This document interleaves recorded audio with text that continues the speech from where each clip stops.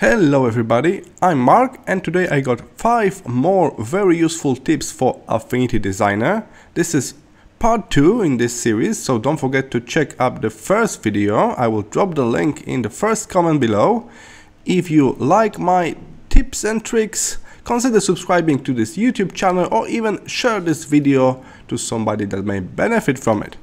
Alright, let's get started. My first trick for today, it's all about creating new color palette from one selected color. So let's say you got one color that you want to use for your project, the main color. It's here. Let's add a brand new palette to my document. So I will add a new blank palette, nothing's here. Now I'm going to add this color as my swatch.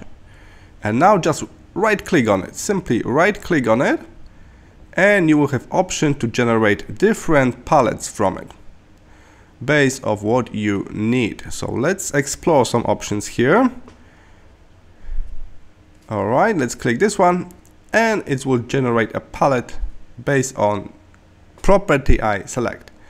Try again, and this time triad maybe, and we got even more colors, so you can generate a big palette of swatches from just one color by simply right clicking on it and then selecting what kind of palette you want to generate. So that's really handy. Alright, you can do it directly from the software, you don't need to go to any outside websites. The tip number 2 for today's video is blending gradients.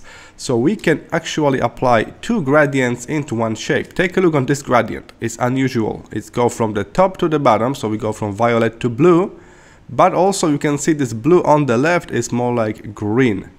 So we got like 2-dimensional gradient here. How can we do that? Let me show you. Here's the basic shape.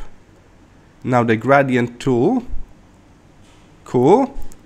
And now if you check out the gradient here at the top, you can modify the base color. We got 2 colors so far. You can even add a little bit of noise. So that's very basic use of gradient. But now using this panel over here, appearance, we can add additional fill to the same shape. With that, you can add one more gradient above the existing one, and simply while you're setting up your colors for the second gradient, the one above, you will need to reduce opacity slightly so you can also see the gradient below. This way you can kind of blend 2 gradients just inside one shape. You see, I'm reducing opacity now and I can see the gradient below. This way you can have a unique effect by blending 2 or even 3 gradients together, with different colors, different directions, even different type of gradients. Alright, so tip number 2 was to blend gradients together into one shape. Let's move to the next tip, tip number 3. So the tip number 3 for today's video is all about embedded objects. So this is very similar to smart objects or smart layers in Photoshop. I simply drag and drop other file. This was file saved in Affinity Designer format, and I drag and drop it.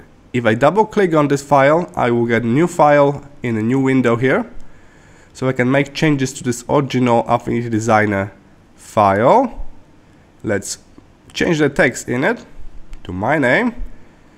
I will reposition this to the center. And if I go back to my project, I see that it's already updated here.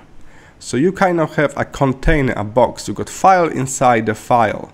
If you make a duplicate of this layer like this, and let's use this duplicate of some kind of a reflection maybe, I will just flip it like this, reduce opacity, and we can also apply the layer style on the previous one. So we can override the colors, gradient, or with just solid color here. Alright, so I override the original color using layer styles. This is still embedded object, so this is actually another Affinity Designer document here inside. So if I go back to that embedded document here, And if I make changes right now,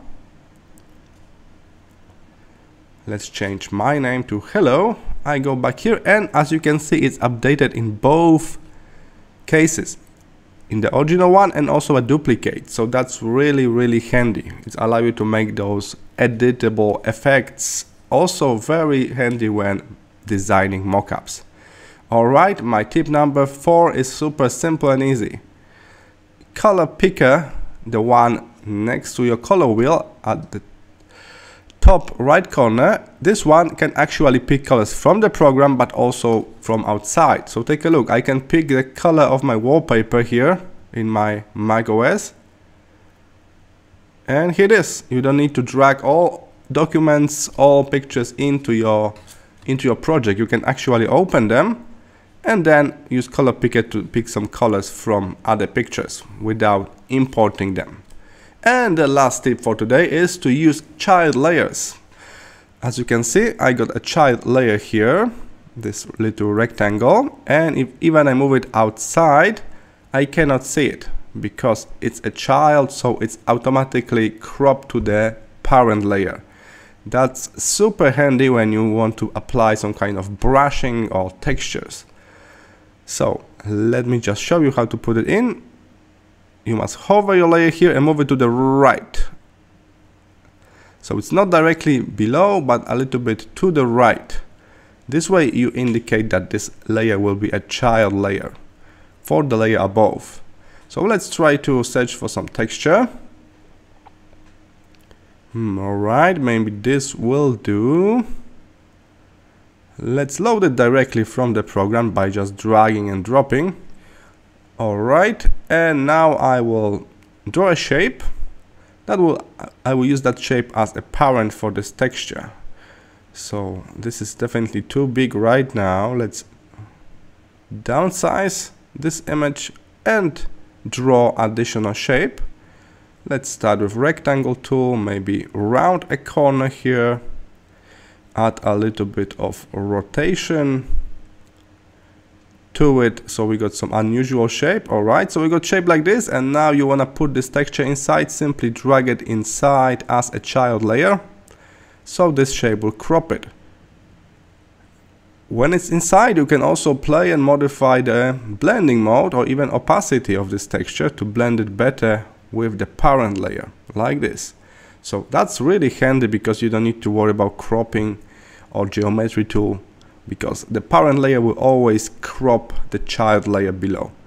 Alright, that was the last tip for today. Child layers. We talk about color picker outside Affinity Designer. We talk about embedded documents, about gradient blending, and also about making color palette just from single color. I hope you found some of those tips useful, and I will see you in my next tutorial. Bye!